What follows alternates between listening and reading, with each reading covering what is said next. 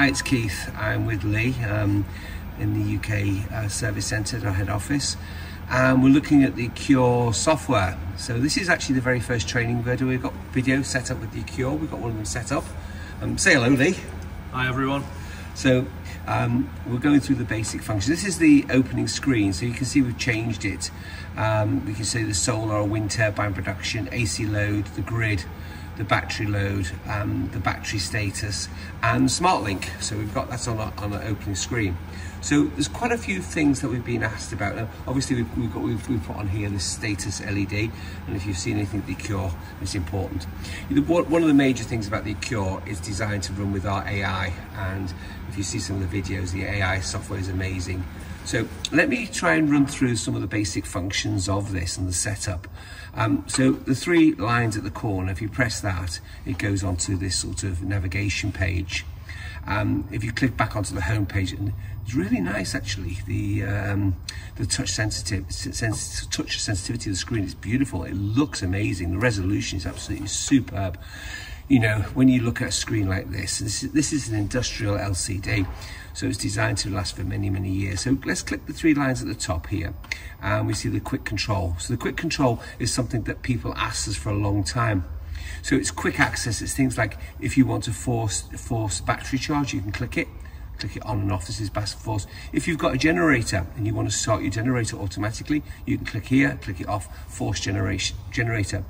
Bleeper override, LCD sleep mode, and also here if you want to allow it to be used on a remote control, or if you don't want the remote control. So it's a very quick control unit, and for most cases this is all people will ever need to use. So it's quick access. Have you got any comments on that at all, Lee? No, the forced battery charge was something customers requested quite a lot, so this is what we've tried to do to implement this as a quick, easy way of charging the batteries up.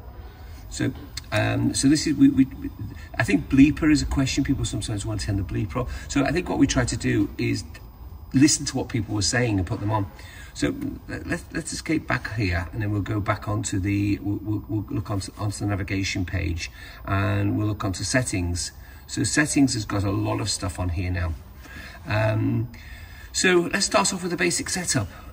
Click on basic setup, and we've got this basic setup page. You've got your language, your remote control. My favorite bit is the light bar. This, I think, I love it. I absolutely love it. You know, some people don't have this type of function. I think I really like it. So if you click on here, and this gives you some options. So this is how the light bar can function.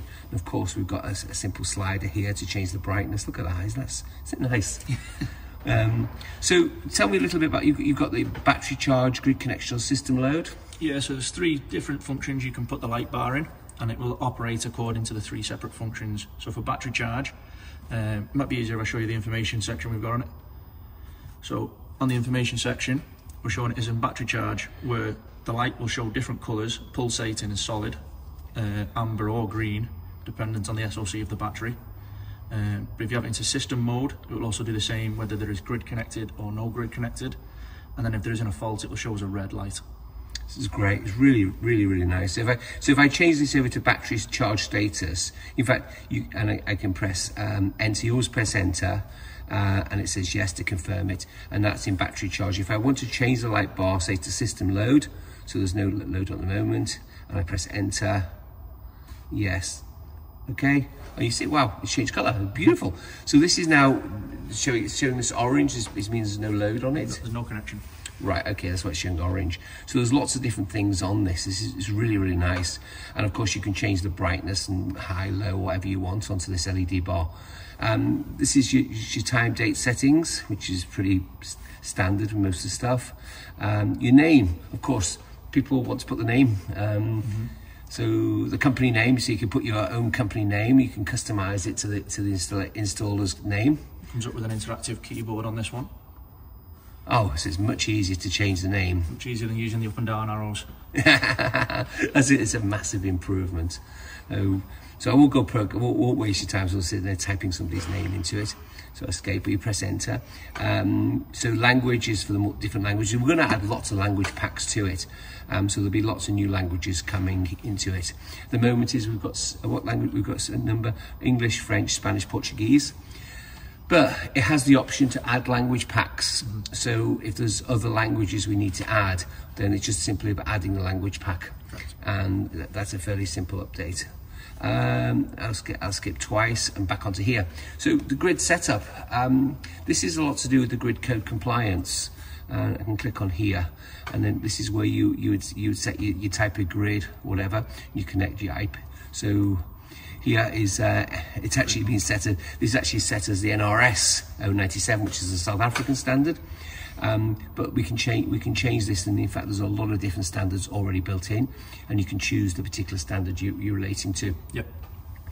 I'll skate back. You've obviously got other things that you can do, your volt watt and all the various stuff, but most of it don't need to touch, do you really? No, pre-configured. It's fully configured, so it's there if you had to make any changes, but it is fully configured, and you just simply select the grid type. Let me escape it again.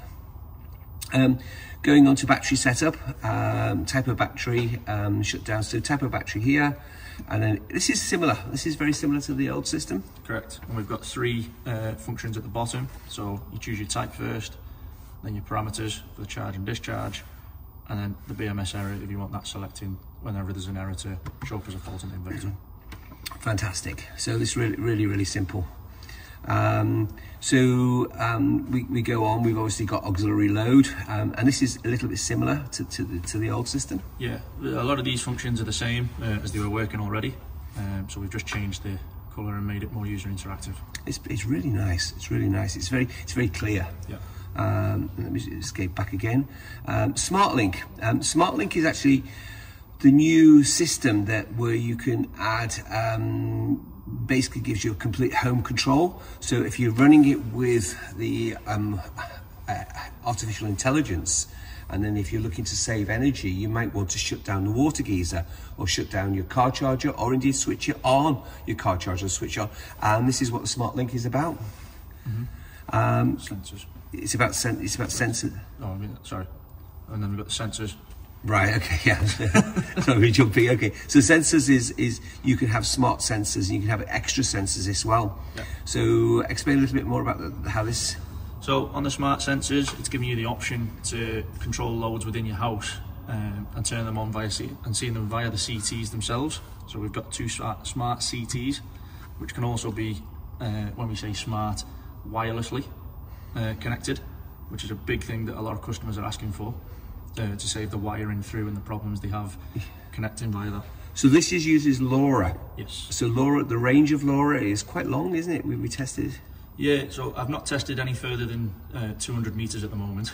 Right, okay. Well, there's not many people got their inverter is 200 meters away from their fuse board. Essentially, with LoRa, as long as you've got a wireless router in the vicinity and it's all the way through, it will connect. So this allows you to add extra CTs. So it's allowing you to put 2 extra smart CTs. So if you want to measure the power coming from, say, a generator separately, or you've got a number of different things, this will allow you to monitor additional things. So you've got the CTs that come with the inverter, but this is to add extra CTs. Yep. And when we go back onto the Smart EV, so the Smart EV is a product that we'll be bringing out in the early new year, which is an EV charger that can be work with it, or it's something that can be added to it, or indeed you can use an existing EV charger. But we'll get into this a little bit more. And then Smart Switch. Smart Switch is where I was getting slightly confused before, and is where you can control other loads in the property.